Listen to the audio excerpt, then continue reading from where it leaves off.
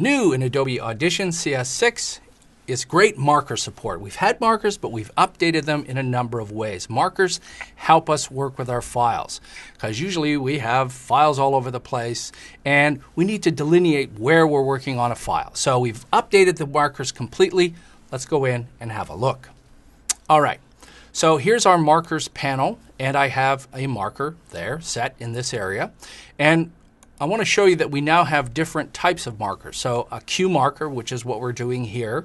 But we now have subclips. Very important now, subclips that we create in Audition CS6 are supported in Premiere Pro CS6. So all the little files that we want to get out there, we can do that. CD tracks. So we now have expanded CD support in Audition CS6, so we can actually have one long file and set a bunch of markers as different songs and then burn that out to CD. And cart timer. So these are for the radio folks out there. This is something that they use all the time for a marker. I'm just going to leave this as a Q marker right now. And I want to show you in the Edit menu in Preferences, down here, Markers and Metadata, some important settings in here for including markers and metadata as regular save and export. You can include the markers when performing a cut or copy. This one down here, embed edit original link data in multi-track mixdown. This is essentially the ability to export out a flattened file. So I've created a mix here and I'm giving this to the video editor and I'm giving them a 5.1 stereo or mono mix. If I embed the original project, then what happens is when you choose Edit Original, which is a common feature that we have in all Adobe applications. So I choose Edit Original from the stereo file, it launches the full multi-track session here in Audition CS6. It's a great way to have no compromises and full flexibility. So we also have a metadata panel. When I click on this, it's going to open my panel over here on the right-hand side.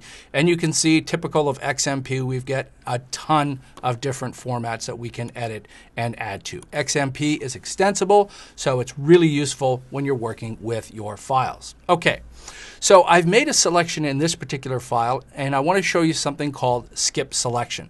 Skip selection is for those times when you're working on a file and you need to edit a piece out. I'm going to play this and let you hear what's happening. When it comes to voice editing, in particular, one of the really great things is the skip. One of the really great things is the skip select. So very common, you make a mistake while you're doing a voiceover, and you continue on at the other end. Now usually what someone will do at this point is they'll try to find the area in here where the mistake occurs, delete that out, and then play that back. And what inevitably happens is you leave a syllable in from the previous thing that you want to take out, or you took too much out. So I've got a marker. When I double click on my marker, it makes the selection, and we have something new down in here, this little button that says skip selection. What's great about skip selection is it's going to play everything except what I've selected. But there's an added goodie inside here, a pre-roll and a post-roll. That means that when I hit play, it's going to sound like my final edit. Watch this. Select it, click play. Voice editing, in particular, one of the really great things is the skip selection feature. Did you get what happened there? Let me try that again. Push play. Notice that it starts at a pre-roll before my edit. If it didn't do this, then it would just jump over that area. This is just a good way for me to hear this selection. Voice editing, in particular, one of the really great things is the skip selection. Wonderful. So now what do? Just hit the delete key. It's gone. Let me play this now without playing the selection. In particular, one of the really great things is the skip selection. What a breeze. I mean, you can use that all day, every day when you're going in and editing that. And it's helpful to have a marker selection inside there. Okay, another big improvement, and probably my favorite new improvement to working with markers, is being able to see all the markers that are open. It's common now in Adobe Audition CS6 to be working with multiple sessions, multiple files. And what used to have happen was that when you had one file open, you only saw the markers associated with that file. Well, this is your happy button over here right now, and it's the Show Markers of All Files. Watch what happens when I click on it. Even though I don't have these files open, I can now see inside each one of them. Every single marker is available. And if I double click on one of these markers, it's going to bring that file forward and select that particular marker. You'll notice that they're organized under the actual file or sequence name.